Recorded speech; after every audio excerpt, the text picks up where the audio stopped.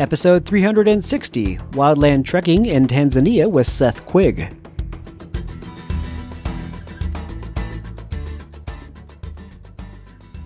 So we keep making noise. The buffalo kind of dispersed a little bit. We have to change our route, go back up this ridge, and kind of reroute ourselves. And we ended up like busting out into a clearing. And that time, the moon was shining and the grass was glistening. And we look up and see this whole tribe of Maasai warriors running at us. And we're like, what do we do here? You're listening to the Adventure Sports Podcast, brought to you by 180 Tech. We talk with adventurers from around the globe to bring you the inspiration and motivation you need to get started in the outdoors or to keep you moving if you're already there. Now here's your host, Kurt Linville.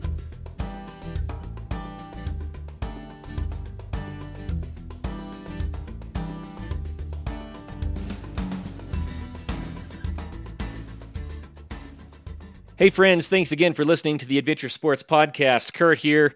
I've got Seth Quigg on the line today, and I'm really excited to talk to Seth about adventure travel. He is a world traveler extraordinaire. He has been to dozens of countries. He's made a career out of guiding trips internationally, and what's really cool is he also spent a lot of time in Crested Butte, and so that makes him a friend from close to home, but he's out of Asheville, North Carolina now. But we are excited to visit today about adventure travel, especially. We're going to focus a little bit on Tanzania. And Seth, are you a founding partner of Wildland Trekking? Would you say that? Well, I'm a founding partner of Wildland Trekking International, which is a subsidiary of Wildland Trekking.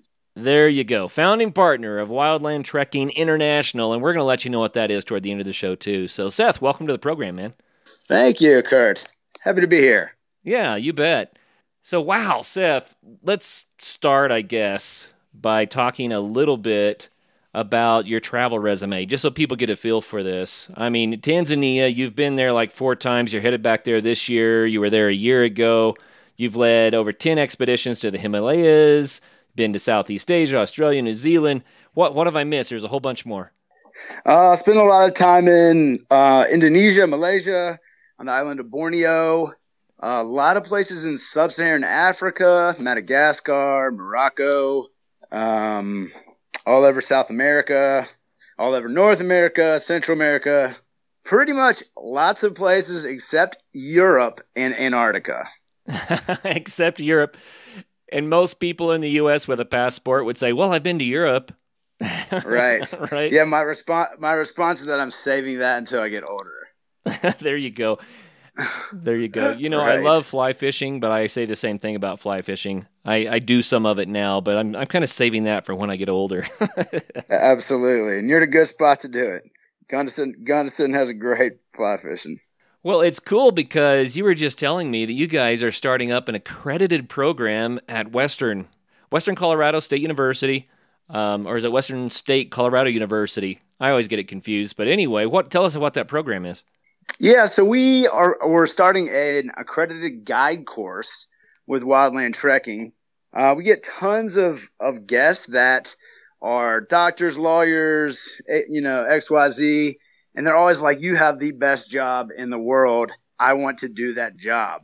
And so, I hear that all the time. And it just makes sense to teach people how to be hiking guides and what goes into it as far as logistics and planning and risk management and the interpersonal skills you need to have. So we're partnering with Western State to form this guide course where people can get credit for it.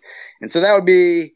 There's lots of different thoughts about the course itself. We might market it to university students, but it's not solely for university students. It can be people that want to change their career or that just want this experience, to maybe it's for them to go out on personal trips. They want to learn the skills associated with doing it themselves. And so through this course, they'll be able to learn the skills necessary. Neat. For that. Yeah. I love that. Well, let's talk about why people would be interested by diving into your background, your story about traveling all over the planet. I guess first of all, we got to get more background. How did you fall into a position where you could do this much travel? That's amazing. Yeah, it is a lot. It's a long story. But I guess I have a couple pivotal points in my life. I think the first one is I went to university at Appalachian State in the mountains of Western North Carolina. And there I really fell in love with the mountains and the curiosity of what's around that next corner or what's down that river. And so I got a bachelor's degree in recreation management and technical photography. And just like my world opened up to exploration, and I became passionate about exploring different lands. And initially it was like all recreation focused. And so I started guiding on the rivers, raft guiding and kayak guiding out in California and a little bit in North Carolina. So I'd spend my summers out west. And then, I did that for probably 4 years, guiding, hiking. Then I got a job in Montana, University of Montana, and would spend the summers. It was a seasonal job. So spend the summers guiding Alaska, mountain guiding and sea kayak guiding. And so I just kept scaffolding on my skill set until I think 2008. I took an instructor course with the National Outdoor Leadership School and started teaching for them, kind of part-time. And at the same time, I moved to Australia where I started working for another company called World Challenge Expeditions. And so I basically pieced together NOLS work with World Challenge work for about 6 or 7 years, which was really brilliant. Like my main goals were to travel and work with people in an outdoor capacity. And so it really was like the ultimate dream job to put, I was based in Australia. I could go lead these months-long expeditions to Borneo, fly back to Australia, work some NOLS courses in the Boreal summer, and then fly to Africa and Nepal and just all over. I think one year, like 2013, I was in 20 different countries in 1 year, which is like, it's a whirlwind, especially to reflect back on. I look at that and I think that's almost too much. I remember when I took a trip to Kenya and we were there for 5 weeks. So it was kind of extended trip, but at the same time, it wasn't long enough. And then we got back to the States and I was like kind of processing that for, I don't know, years. You know what I mean? Right. It's such an impact on your life when you go places like that. I can imagine 20 in a year. That's amazing. Yeah. Yeah. It gives you a lot of ammo to reflect back on, and I think through reflection, you start to learn about what you like and making sense of it all. Yeah. And so I eventually went to graduate school to study cross-cultural studies within adventure education. And I used NOLS and World Challenge to help me with, I used World Challenge to do my research on, and then I worked with NOLS on their cultural curriculum as well. So I had this external support, which was brilliant for my thesis and overall studies. Nice. But then, so then I continued to work for NOLS and World Challenge up until, NOLS 2015. And, I was like trying to figure it out. I was like, all right, I got, still have amazing options to go travel around the world and, go on these amazing adventures. But I'm getting a little burned out. I'm getting older. What do I want my life to look like in the next 5 years? And so I was thinking, I don't have a partner. It'd be nice to have a girlfriend, maybe a place to pay rent. And so I tried to move back to North Carolina, to Asheville, and was actually running a trip on the Grand Canyon on the Colorado River. Flew back to Asheville in a WFR recert, a Wilderness First Responder Medical Recert. And the guy sitting right beside me, his name's Chris Hoga, and we start talking. He's like, where are you from? I was like, well, I'm originally from North Carolina. I just flew in from Flagstaff. And he's like, dude, I moved to Flagstaff like a week ago. And I was like, well, that's funny. What are you doing here? He's like, starting a branch of Wildland trekking in Western North Carolina, Tennessee. And so he started telling me about it. And we lead these awesome hiking vacations in the Smoky Mountain National Park and I was like, oh man, well, I know how to do that really well. And so we started working together, and immediately we just started killing it. Like we ran probably 40 to 50 trips the first season. Wow. Yeah, that first spring we just started killing it. And so what it provided for me was better pay and shorter trips. So I could run these like 3 to 7 day trips, make pretty good money, and have a different kind of lifestyle, but parallel to what I was living. And so let's see, what happens after that? So we start working. I'm still working with Knowles. I had my last Knowles trip in Utah that May, and had my last World Challenge trip in Ecuador that June. I met a woman that May. She had just gotten a job at Western State. And I led my trip in Ecuador, came back to Asheville, got in my truck, and drove to Crested Butte, Colorado, where I didn't leave, and moved in with her like immediately. So you found the home and the gal and everything. I had the gal, the stepdog, and at that same time, Kurt, I wrote a proposal to the 3 owners of Wildland Trekking, telling them, my experience. And because me and Chris Hoga, the guy in Asheville, we'd always sit around and talk about, why are we not running trips internationally? Like, I've done this for 10 years. I've got all the connections, all the logistics died. Why are we not doing that? And so I wrote a thorough proposal to the 3 owners, and we negotiated and talked about it for a couple months and incorporated in that October of 2015.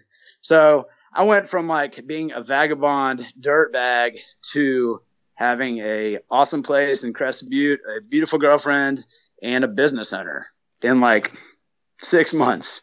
I love it. I love the stories when people are doing what they love to do, and eventually they sort out an angle where they can build a business around it, and start naming their own terms a little bit more and continuing to do what they love to do.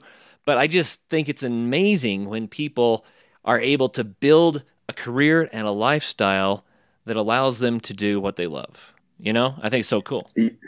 Absolutely. I know, man, people are always like, that's just like a crazy story, that they're kind of, and I'm still blown away too. Sometimes I'll wake up and I'm like, is this really what I'm doing with my life? Like that. I've always had the mindset that as long as you're building your interest and your skill set on itself, like if you're doing something that you're passionate about or interested in, like things will work out. Yeah. No, I think you're right. You have to be patient, and you have to watch for opportunities. But what do they say that luck is? It's when preparedness meets opportunity, or something like that. I was about to say that. Yeah, my father always says that luck is where opportunity meets preparation. There you go, and that's what's happening in your life. I've got to tell our listeners before we go on, because I've got the full audio-visual experience going here because I'm looking at your Instagram page. So if you're not driving your car right now, then go to Instagram while you listen to this and look at Seth's pictures here. So you go to, it's Seth Quigg Photography, right, on Instagram? Yeah, you got it. So thousands of pictures from all over the world, and you see people from every background and culture, landscapes, all the stuff that you would expect, from a lifetime of world travel. It's all right there. So that'll give you a backdrop for what Seth is talking about. So, it just blows my mind, Seth. I'm looking at every one of these pictures going, ooh, I want to go there. Ooh, I want to go to there. Ooh, I want to go there. Right. I used to be really into the outdoor. I'm still into the outdoor adventure aspect of it. But what I'm really interested in is in the people, man. Right. Like the people are a natural part of the environment and shape the natural environment in so many ways that, I mean, they would just be more hollow places without the people. And so my interest led me to that, and understanding cultures and what you can really learn from people in terms of your intercultural competency and how that affects students. Like when I used to take students abroad, and even now that I take guests abroad, like just witnessing the cultural exchanges is one of my favorite things. I think it's really important for the world at this day and age, and probably always has been, but just to get out and experience different parts of the world where people are, so you think different, super different than you, and sure, there are differences, but there are a lot of similarities as well.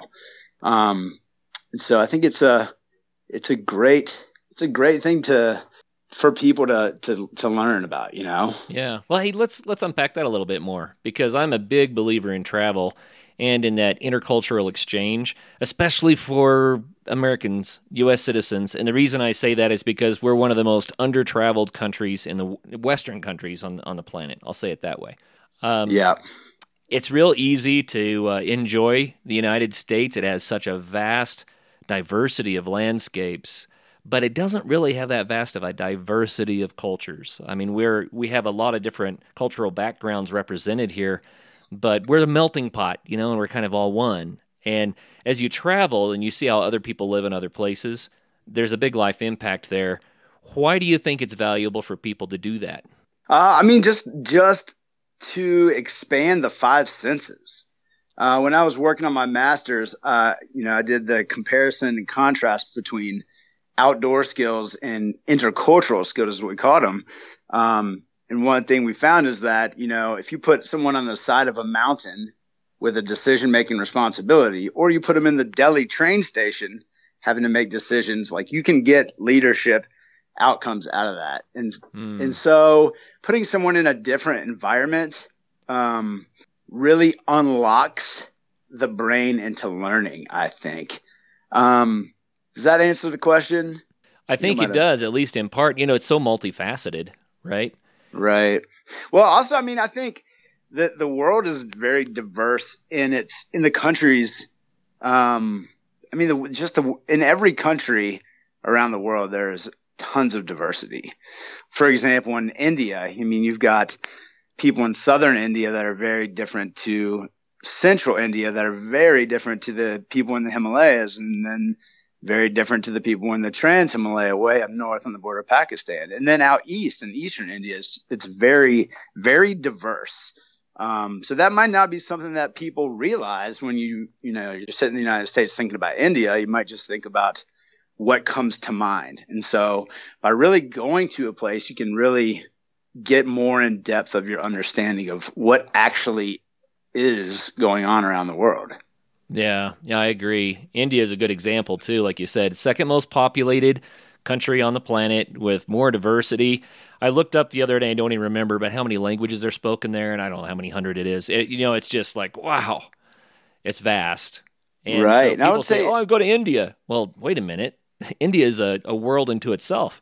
Right. And I think that's the brilliant thing about travel, is that you can find – you learn more. You know, it's the best classroom out there. For me, like, I was never a good traditional student. You know, my teachers would always rag on me because I couldn't sit still in class, and I was always like cutting up and making my friends laugh, because that's what was important to me as a kid. You know, it wasn't like what's the square root of blah blah blah. I was like, I want to go and talk to people and you know, really have that. I mean, it's being a kid, but zooming out now, it's all about emotional intelligence, right? Yeah. And what does education, like, there's so many different styles of education, and what really matters. You know, like, if I would have had that coach that was teaching me about my emotional intellect back in the day instead of math, then maybe, you know, I would have started earlier or something like that, you know. What do you mean by emotional intellect? Let's unpack that.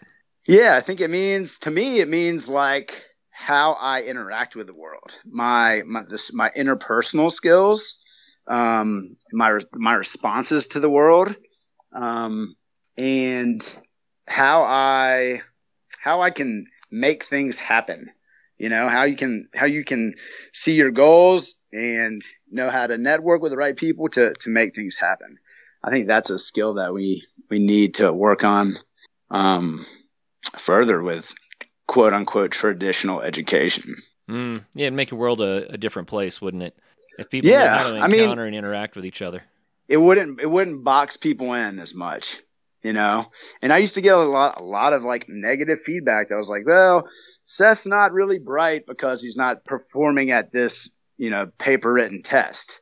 Right. And so if you could teach people through experiential education, through having these experiences, for example, you take somebody on a 12-day trek, with a facilitator, briefing and debriefing that, and then they reflect on it. We were talking about reflection. So them reflecting on it, what did they learn, and then how to apply that back into the next situation where it may come up. Like I'm a firm believer in that you learn through experience, which is called experiential education. Oh yeah, absolutely. I've heard it also called coyote learning. Have you heard that term? No, I haven't. It's kind of the idea that you learn the hard way. I mean, we just got a new puppy, and this is kind of an example. So we go running off in the woods, and he stepped on his first cactus. I said, okay, now he knows not to step on a cactus. That's kind of coyote learning. It's experiential. You go out and you try things, right. And that's how you learn it. Instead of someone telling you about it, right? You learn it by experience. Well, that's an interesting thing, Kurt. It brings up an interesting thing to me. I mean, I think it's the definition of stupidity. It might not be stupidity, or insanity. I think it's stupidity. But when you have let's say you have a negative experience, like sitting on a cactus, where you reflect on it and you keep doing it, right? You don't make a change. And I think you can see that in you can see that in certain political structures as well, where you have something bad happen, you think about it, and you don't make a change, and something bad happens again. You don't make a change. You think about it, you don't make a change, and something bad happens again. Right? There's not learning happening there. And a lot of the travel, I'm looking through your pictures still here, and a lot of the decisions you have to make when you're up on these mountains and in these different places, I mean, you can't repeat mistakes. You're going to end up hurting somebody, hurting yourself. You actually have to become an expert at what you're doing. You do. You absolutely do. But you also you have to go with the flow. I think that's one of the biggest learning in travel is to go with the flow. And in the midst of adversity, what does it look like when craziness is happening around you? Yeah. It's all about how you hold yourself. And that's one skill that we teach is to be tolerant of adversity and uncertainty. And I think that travel provides the best opportunity. What if your train doesn't come? What if you go the wrong way? What if it starts dumping snow or dumping rain? Like, how do you handle yourself in terms of adversity? Do you complain or do you sing a song? Yeah. And it's a valuable leadership skill to be in control of your emotions. Well, adventure begins, at least in part, where the expected ends, right? When things don't go the way that you expect they're going to, that's often when the adventure gets really intense and often most memorable. At least that's my opinion on that. Absolutely. We're not fortune tellers, but when you lace up our new Stronghold work boots, it's easy to see that the future looks strong. We're Danner, and after 85 years of making boots for the unforgiving Pacific Northwest, well, that means our boots come with deep roots. And the new Stronghold work boot does just that. This is what happens when iconic quality runs into modern technology. You get tomorrow's classic today. Get into the Stronghold for strength that starts right from where you stand. Find your local store at danner.com.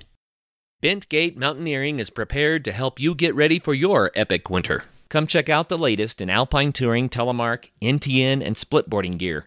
They have brands like Black Crows, DPS, Dynafit, G3, Icelantic, K2, Technica Blizzard, Arc'teryx, Mammoth, Solomon, Volley, Neversummer, Jones, and BCA.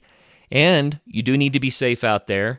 Bentgate has the latest in avalanche safety gear. They have beacons, airbags, shovels, and probes, and they're ready to help you educate yourself on snow safety. They also rent out gear, so you can get your skis and your boots there, as well as your avalanche safety equipment. What's more, they also have free demo ski days at local resorts, so you can try out the latest gear. Now, how much fun does that sound? So swing by Bentgate in Golden, Colorado, or go to bentgate.com to find your new gear, as well as to get updates on all of their events. While hiking along the Appalachian Trail, fellow adventurer and podcast listener Scott Newman faced an age-old problem that we're all familiar with, foggy eyewear. So he did something about it. He solved that problem with Sven Can C's anti-fog solution. Biodegradable, odorless, and 100% guaranteed, Sven Can C is the solution for all 4 seasons across all lens types. Go to svencanc.com today and enter promo code ADVENTURE to get 2 bottles for the price of 1. That's SVEN canc.com.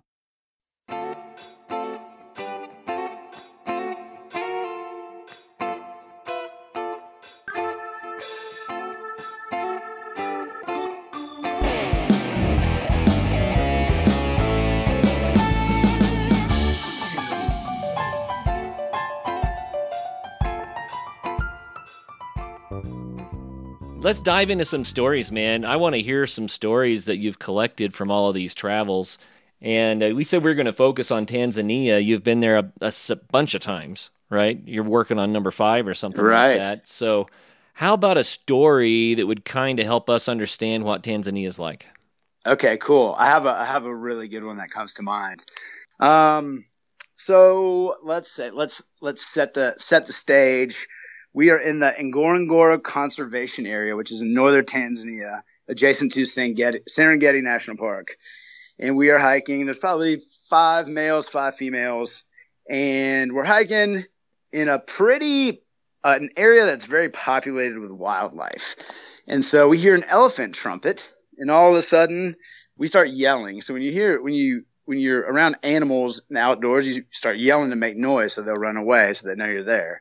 So we start yelling. All of a sudden, the earth starts shaking.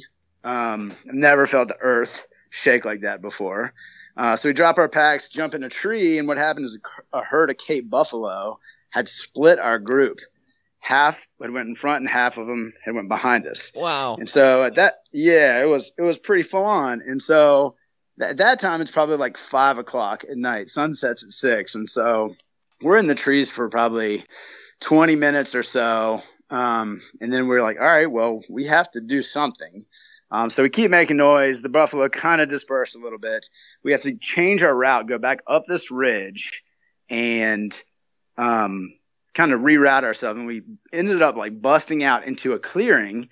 And that time the moon was shining and the grass was glistening. And we look up and see this whole tribe of Maasai warriors running at us. And we're like, what do we do here? And so my Tanzania program manager, actually now we've developed a great relationship over the years. He was with us and he's a half Maasai. And so the Maasai had actually heard us yelling to scare away the animals and thought we were in trouble. And they had come to help us. Nice. Yeah. So we ended up going back to their bomas and having some honey beer and camping out with them for the night. Well, what caused the They're Cape buffalo. Cape buffalo. Yeah, what caused them to run in your direction? Were they being chased by some sort of a predator or something? I don't think they were. I think that they were probably just hanging out in the forest, and when they heard us yelling, that spooked them, and then they just took off. Okay. Yeah. Well, and so now you get to camp with the Maasai. Yeah, then we get to go hang out with the Maasai, which is great.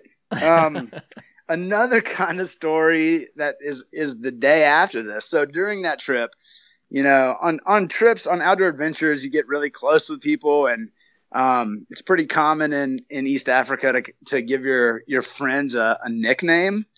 And so I call my Tanzanian brother, I call him Nyani, which is baboon in Kiswahili, and he calls me Pimbi, which is a hyrax. It's a little like a rodent. It's not a rodent, but it looks like a groundhog. And so everybody starts calling me Pimby. And so that's like, I'm known as Pimby all through East Africa. But going back to the story, the day after that stampede, we're going hiking and we meet this guy, Mamoya, and Mamoya knows, a group of Bushmen called the Hadzabe tribe. And so he invites us to come hunting with the Hadzabe. And they're the last Khoisan tribe in East Africa. And Khoisan meaning they speak a clicking language. Wow. And live way out in the bush. And so we go with Mamoya, we meet the Hadzabe tribe. And they are like, would you guys like to come hunting with us? And so we're like, absolutely. Of course we do. So we take off running through the savannah. looking for any animals to shoot. And it starts raining. And so we pull under this big overhanging rock, and the guys make a fire, really, really rapidly. And they start singing this good fortune hunting song. And it goes like this: dinge dinge mulane ye dupe dinge mulane ye dinge dinge mulane ye dupe dinge mulane ye. And then, because I'm a pretty outgoing person, everybody's like, Pimby, you get up and sing. So I get up around the fire and I'm like, Pimby, mulane ye, Pimby dancing. And I'm doing the Pimby version of this good fortune hunting song. And immediately after that, a Pimby comes out from under this rock, runs out across this rock. We shoot it and kill it. They cut his foot off and make a necklace for me to wear and give me a monkey tail and a bunch of jewels. They thought that I was the Pimby master and that I'd summoned the Pimby. So now you're like the witch doctor or something. I am the Pimby master. Yep. And so every time I go back, I see all my friends and they're like, Pimby master, what's up, Mambo?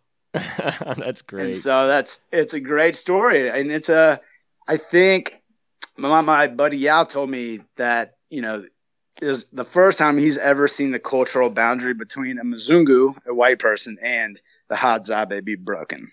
Nice. It required you stepping out there a little bit, though. I mean, you had to be willing to get up and sing and dance, right? Yes, you have to be. And maybe that goes back to the emotional intelligence piece, is that I've always been outgoing, right? And willing to take risks and emotional risks as well as physical risk. And that's kind of an emotional risk. Like, a lot of people might be nervous about this, showing up in their true form or being more outgoing in different cultural environments. But that's something that's always come naturally to me. I think that if I've learned anything from travel, it's that humans are humans. And we might have a vastly different cultural background, but basically on the inside, we're similar people. We all have humor, we all have song, we all have love, we all have needs, and we can connect on that level, And I think that's what you were doing, right? Absolutely. Yep. 100%. So have you ever stuck your neck out that way and kind of made a fool of yourself and didn't connect with anybody? I'm sure I have. Absolutely. Yeah, that's a part of it, right? Sometimes you make the connection, sometimes you don't. Yeah. And some cultures might be more welcome to that. Like, I'm not sure. I've never been to, any very northern countries. I'm just thinking like Russia or something, but I'm curious on how that would go. You would have to change you have to go with the flow, right? Like, I wouldn't necessarily do that in a place that I didn't feel would welcome it. So you're learning how to react along the way and like taking in context clues of what are the people doing around you, trying to blend in as much as possible, but then still being authentic to yourself. Oh yeah. Yeah, absolutely. Well, let's go back to Tanzania a little bit. What's the landscape like there? It depends. It's diverse. You got the highest mountain on the continent of Africa at 19,340 feet, Mount Kilimanjaro. And so that in itself has a bunch of different ecosystems. Down around Arusha and that area, it's flat, but there are a couple other volcanoes there. Mount Meru. So rainy season is like the spring season.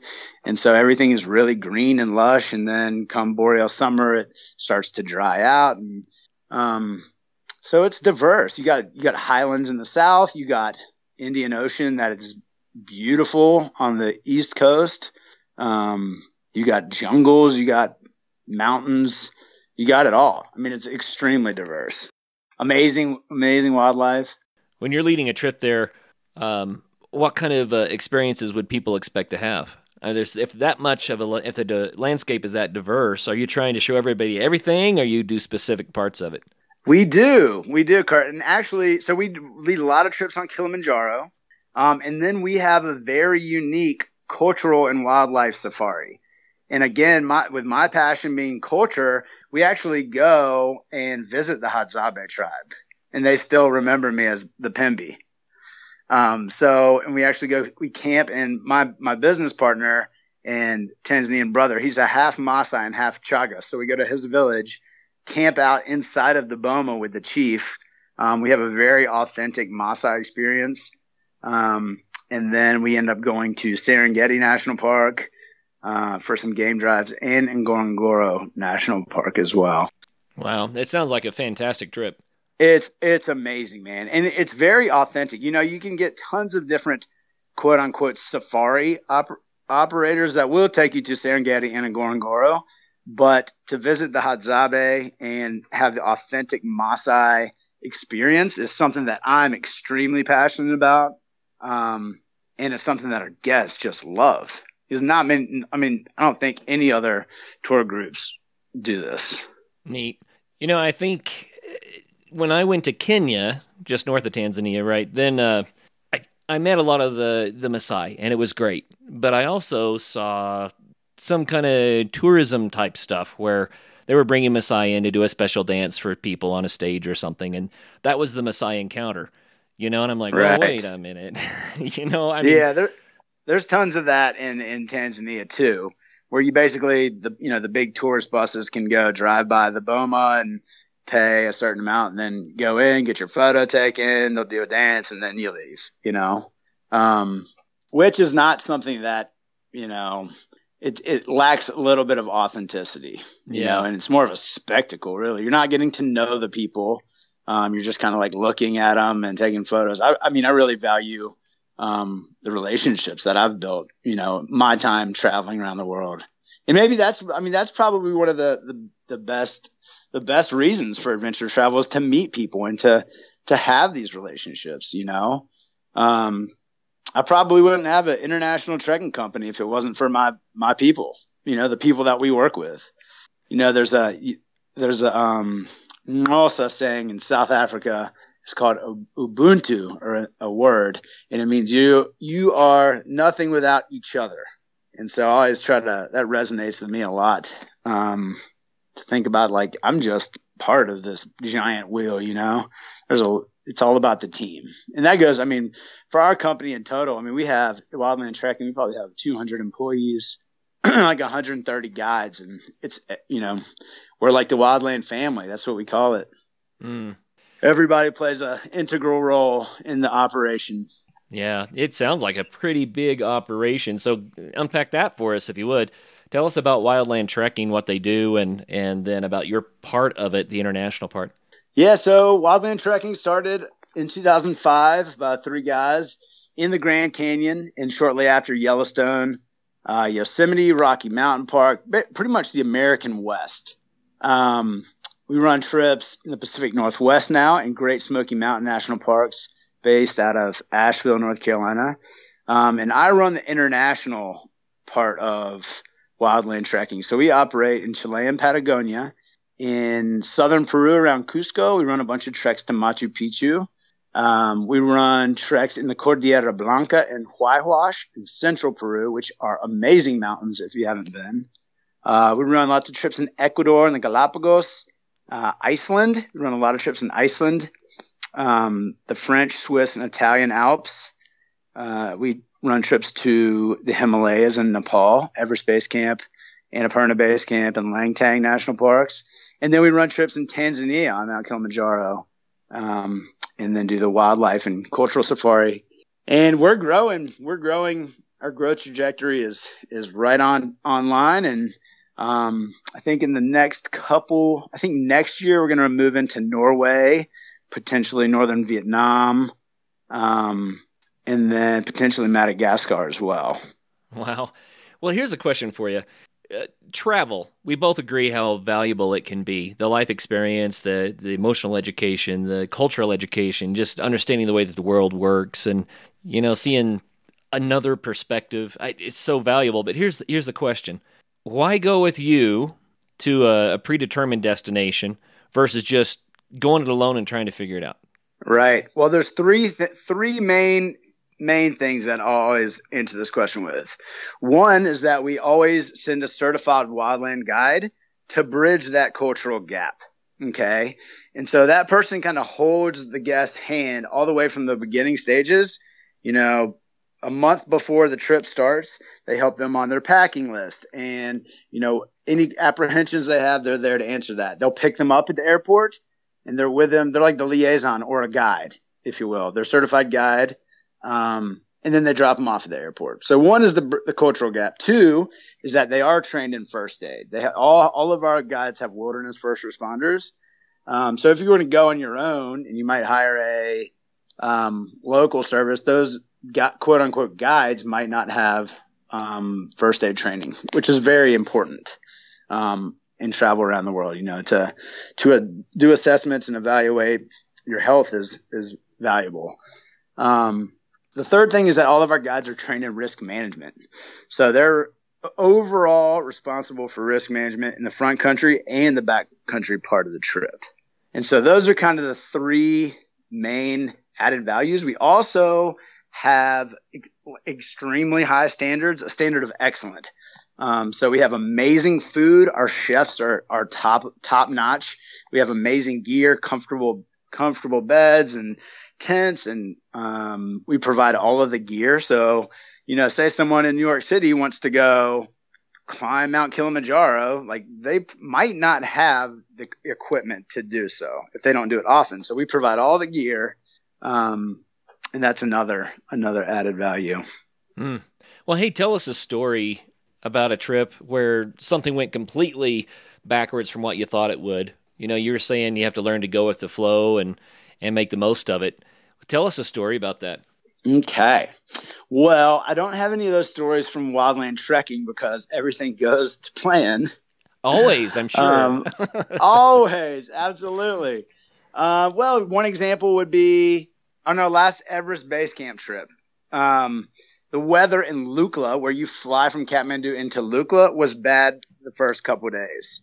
Our itinerary has two acclimatization days built into the itinerary. So we had to wait in Kathmandu for the first couple of days for the weather to clear. And just sitting around waiting for our window, to fly. And so you got to be super flexible when you travel. You're not in control. Humans are out of control, especially when it comes to the weather. So always say the mountains make the rules. We're going to do what the mountains say. And if the mountains allow us to make it to the top of the world, then we will. And so, that's probably a classic example of when something didn't go perfectly. It's usually because of the weather. Have you ever, in your own personal travels, found yourself like completely lost, or you felt like you were kind of on the wrong side of the cultural exchange? You felt like you were actually in a dangerous situation? Yeah, I've certainly been in like sketchy situations. And so you can usually tell when you have that gut instinct. You're like, okay, this isn't good, but I think, it's just another experience to reflect on and say, why was I feeling that way? Like what was it? What in my judgment made me feel uncomfortable? I don't think I've ever been harassed by anybody outside of the United States. The world is generally a pretty, and again, it's how you perceive it, right? Do you perceive the world as a hostile place or a friendly place? And I've always had that approach going into places of these people are awesome, and being a realist optimist, but really thinking that people are friendly and it works, knock on wood. Well, it's almost as if you kind of get what you expect, right? You go to people and you show them generosity and trust and friendliness, and they're going to be inclined to do the same for you, right? Absolutely. As you know, we don't do a lot of product reviews on the Adventure Sports Podcast, but from time to time, we have something interesting that we'd like to share with you. And so this is going to be kind of a fun one. I recently received a new style of snowshoe from Faber. It's the S-Line 540. The S-Line 540, it's a very unique style of snowshoe. And I wanted to do a product review on this because I do a lot of snowshoeing, especially climbing mountains with snowshoes. First, I'm going to start by reading the description off of the website, which is fabersnowshoes.com. That's Faber snowshoes.com. Website says, The S-Line was designed for backcountry lovers in search of a new experience. This snowshoe ski hybrid is based off our WTD technology and offers great control on all types of terrain.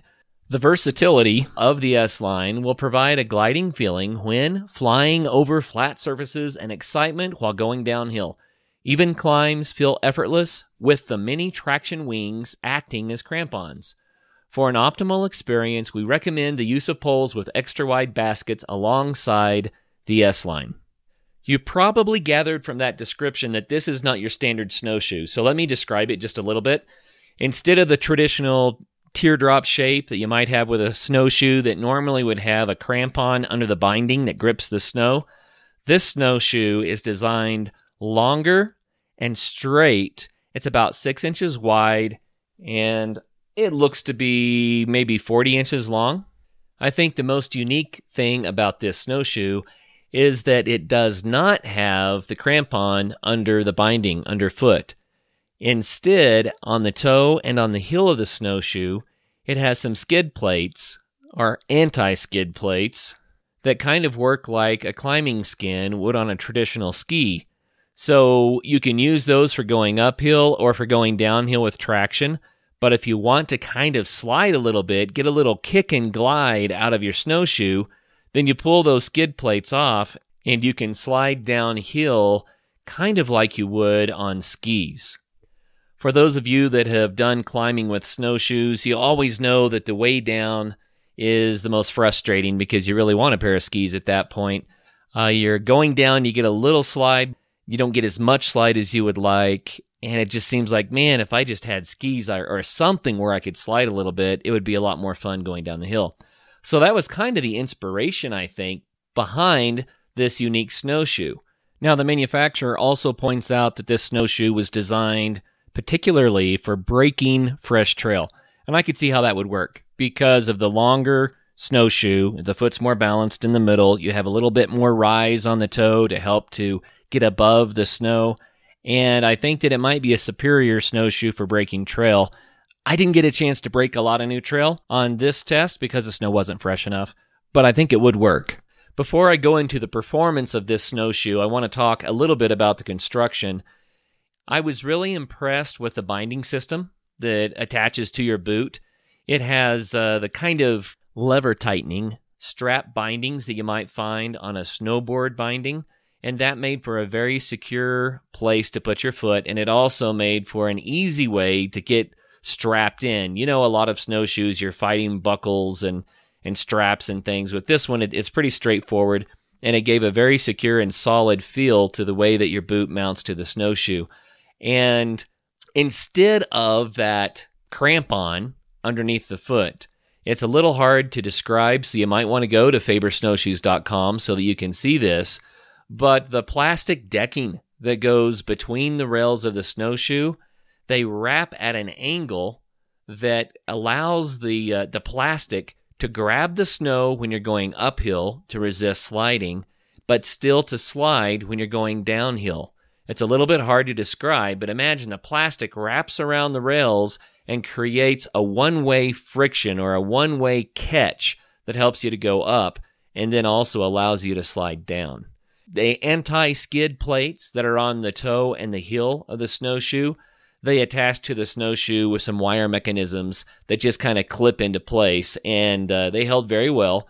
You do have to make sure that you get them in correctly, but they did the job. Now let me tell you a little bit about the performance on this. First, the conditions. It was a cold morning, but we had had a lot of warmth the day before. So I was on a hard-packed trail initially, and it had become a little bit crusty, a little bit icy even, because it had warmed the day before and then frozen back that night. That makes for a very hard, slippery surface, which is not ideal for going up a steep hill. And so I thought, well, this will really test this crampon-free snowshoe's traction trying to go up. When we got to the steeps, though, and when I say steeps, let me describe this, I measured it at about 30 degrees, and 30 degrees is pretty steep. For snowshoeing, that would be an aggressive incline. You will find inclines that are steeper than that if you're trying to climb a mountain, but 30 degrees is pretty aggressive. That's a nice steep ski run is a way to think of it. Much steeper than a green, steeper than most blues even. It's probably a blue-black level ski run. And I walked up the hard pack with this slippery surface with these snowshoes, and I was really surprised that they held. I thought that when I got to the steep glazed part, I would just slide back down the hill.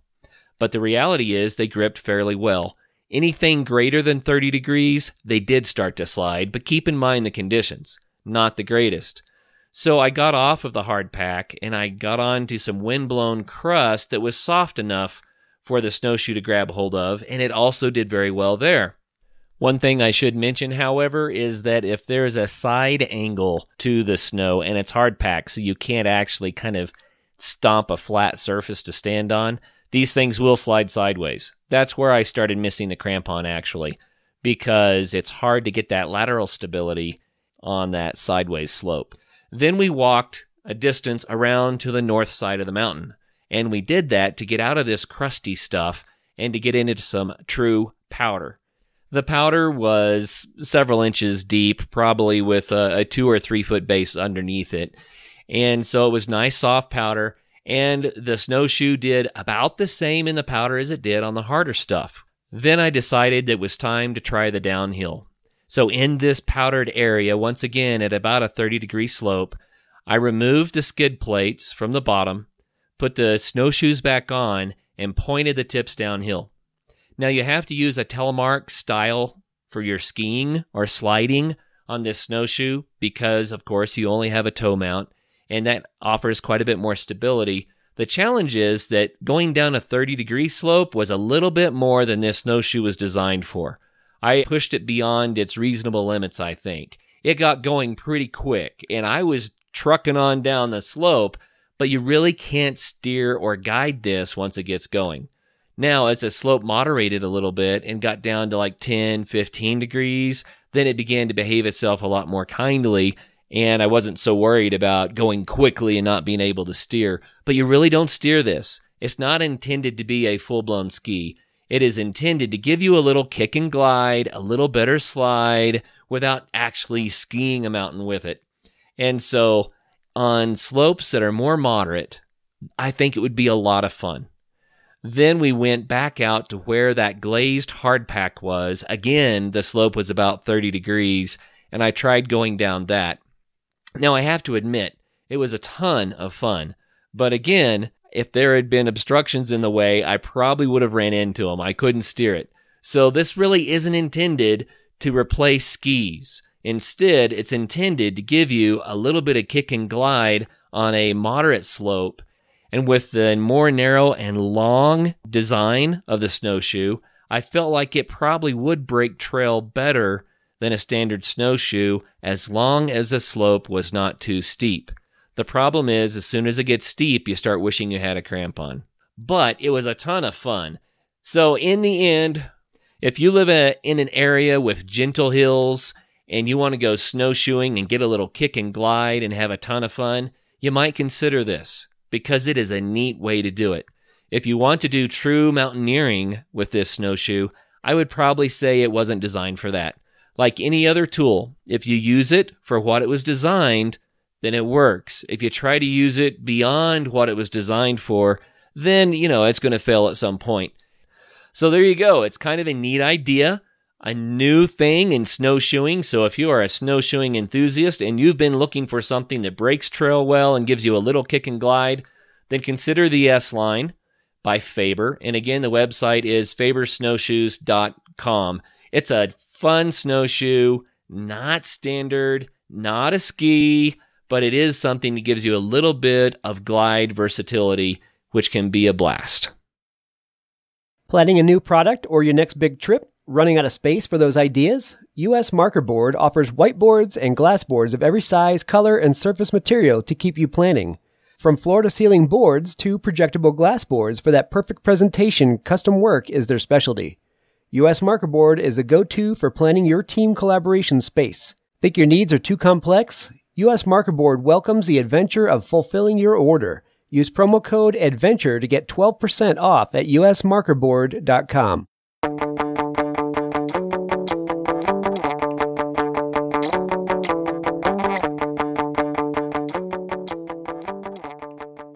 Well, what is your favorite place that you've been? That's pretty hard. I can say one of your favorites. How about that? What's one of your favorite places that you've ever been in this world? Man, I love the Himalayas.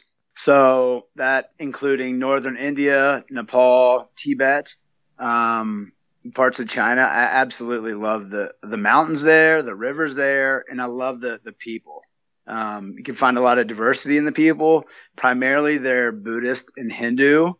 From my experience, everybody is just absolutely lovely. Like their happiness is different than you might see in the United States. They don't have much monetarily, but they live in beautiful mountains, and that their culture is rich. There's a high level of respect among one another and their children, and they're very just wonderful people.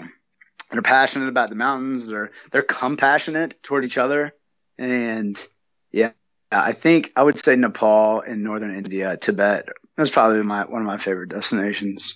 You hear people kind of philosophize about the connection between the landscape and the indigenous people of the area, right? Yeah. How do you think the landscape impacts the culture for the people that live there? How much is that true versus something we like to imagine? I think it's 100% real. It 100% affects everything in the culture. Well, the more dramatic the landscape is, the hardier the landscape is, the hardier the people have to be. Right. And you can see that in the United States too. Like it's not easy necessarily to live in, say, Crested Butte, where it's, -20 some of the time and you got snow until June. It's easier to live in the East Coast where it's warmer and you don't have to wear as many clothes, and it's just easier. So, I think in the mountains, it takes a very hardy and resourceful person, and culture to understand that adversity. I think like once things become so hard, it makes things a little bit easier when they're not as hard. Does that make sense? Explain that a little bit. When things get really hard, it makes it easier when they're not as hard. In what way? Right. So say, for example, you're climbing Mount Everest like that, or some other big mountain, like that's going to be a challenge, right? Like that is a physical and mental challenge. So that when that's hard, it's hard. And then you come back to your regular life, and things might not be as hard as you once thought they were. So in a sense, you're building emotional resiliency. Yeah, I get it. Yeah, no doubt about it. I mean, that's one of the main reasons to do adventure. It's because we learn so much about ourselves and others, but we learn so much about ourselves, we find out what we're capable of.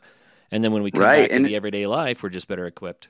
And it's all transferable, There's like a theory, the go hard or the try harder theory. If you're on a rock climb or on a river and you don't think you can make that move, you tell yourself to try harder. With the power of intention, you tell yourself try harder, and usually it works. I needed that on Saturday, man. I was on some extreme skiing at CB at Crested Butte, and the snow conditions are still a little thin. Man, I ended up over a cliff, and the snow was just really, really super chunky, and I needed to make several quick turns, but the snow was so unpredictable. I was like, if I don't make that turn, I'm going over the cliff, but I'm not sure about the snow conditions. You know what I mean?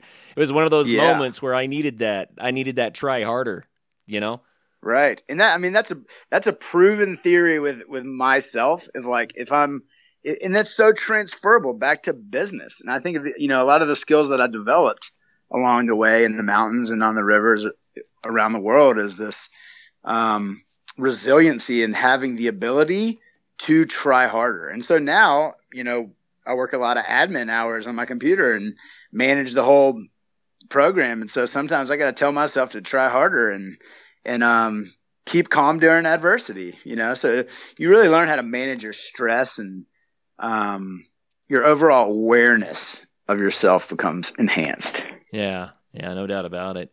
What would you say would be one of your, and I'm not asking you to speak bad of a place, but I do want to know, what place was the biggest disappointment? You know, you went there and you had a set of expectations, and in the end you're like, maybe that didn't turn out the way I thought. That is an interesting question. Right. I think to go back to your question about expectations is an important part of that question. And usually I don't have too many expectations. They're pretty vague. And I think that's where not being disappointed helps. Right. So I wouldn't say I've been to any place and been completely like, this place is terrible. I think there's always a choice in how you look at the world. And so finding something unique or cool about that place is something that I strive to do all the time. I think that's well said, really, because if we have a whole bunch of super well-defined expectations, we're going to be disappointed. But if we go in and say my expectation is to have an experience, to know this place, to learn its ways, then we're not going to be disappointed by that, right? Right. Absolutely not. You know, it's funny. I did a little trip where I took a group, I guess there are about 10 of us backpacking, and we went to a place that was so remarkable. I mean, it should be one of the little mini wonders of the world, just amazing rock formations and creeks that go underground and arches, and it's just a landscape that was so cool. And we did primitive backpacking and camping. And at the end, there were a bunch of teenage girls there. I said, "What did you think? How did you like it?" And they're like, "Nah." I said, "What do you mean?" "Well, we thought we were going to be singing songs around a campfire." Right. I'm like, "Well, we didn't do that. You're right. We go car camping next time in a campground. How about that?" And I was kind of laughing because they just had an expectation. So they were a little disappointed. But I think that's kind of illustrates the thing, right? If we have a more open mindset, then we get a great experience. Yeah, I think that's exactly right. I mean, one of the main things that I do with the Wildland Trek International is manage guest expectations, right? Like, guests are always going to have an expectation. But to have this like kind of structure their expectation, but being able to flex within that, I think is super important. And usually the expectation, as far as the quality of our service is good. But you know, the sights and smells and tastes of a place are usually, blow expectations out of the water. Oh yeah. Well, let's talk a little bit about Wildland Trekking. And for more information, it's wildlandtrekking.com, right? That's where people can see your website. But yep. What kind of people are going on these trips? I mean, do they need to be already skilled in the backcountry? Do you have a variety of levels of trips? I mean, how does all that work? Yeah, we don't have any kind of precursor. The people need to be able to walk. That's good. That's the first thing. They need to be open-minded. Usually our demographic is about 30 to 70. Probably the average being, 45. A lot of people have never hiked before. And so we do have a level of, 1 to 5, 5 being the hardest, 1 being the easiest. And so we run 3 different types of trips. We run backpacking trips where they're self-sufficient. You have a guide. The guide's carrying the gear. You're carrying parts of the gear. You're self-sufficient. So they're like little backpacking expeditions. We also run hut-to-hut or end-to-end trips where you're basically carrying a day pack and you're hiking from like hotel to hotel or tea house to tea house, depending on where you're at. Right. And we have porters for those. And so carrying a day pack is pretty manageable for most people. And then we run lodge-based trips as well, where we put our guests up in these nice bed and breakfasts or quaint hotels, and then we take them on day hikes. So those are our 3 main trip styles. And I would say the lodge base is the most luxurious. The hut to hut or end to end trips you can really explore a lot of the areas because you're only carrying a day pack, and we have porters.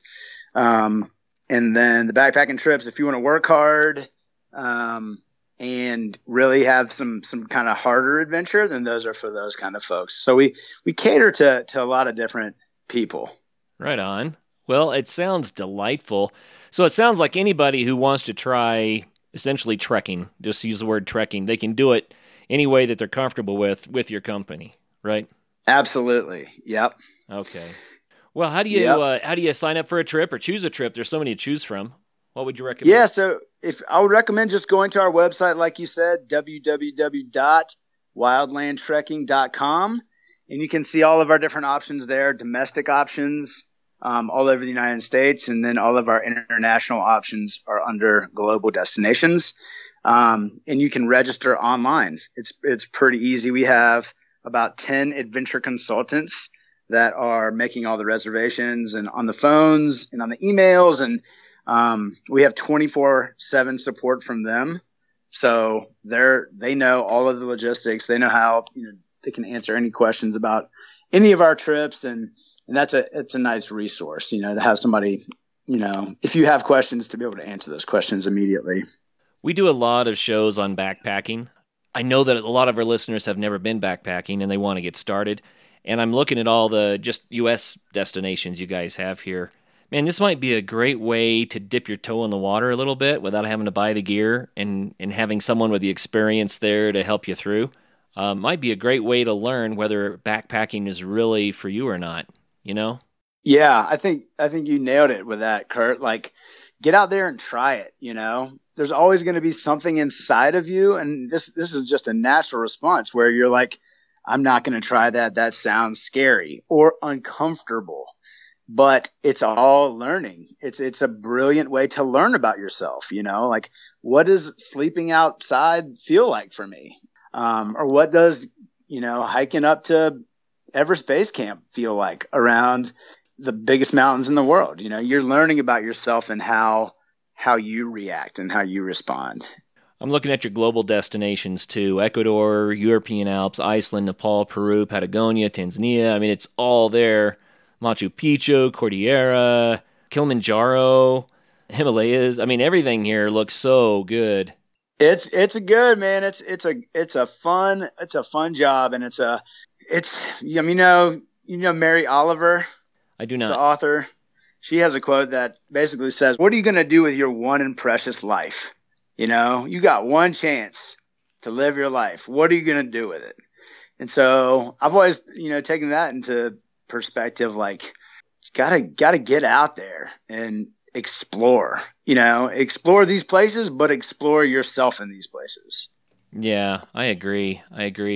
So what is next on the horizon for you? I mean, you've done so much travel and now you've got this company going. What's your future? What are your dreams?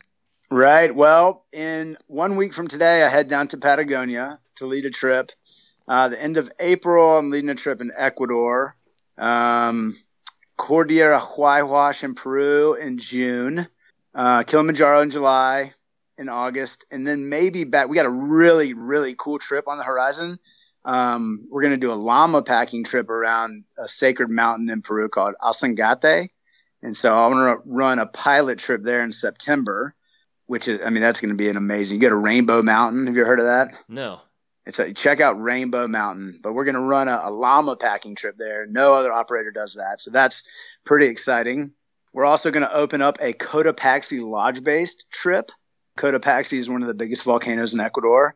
And we essentially have this itinerary. It's a lodge-based trip. So you're in this really nice lodge and we do day hikes. And then with the ultimate goal of climbing Cotopaxi.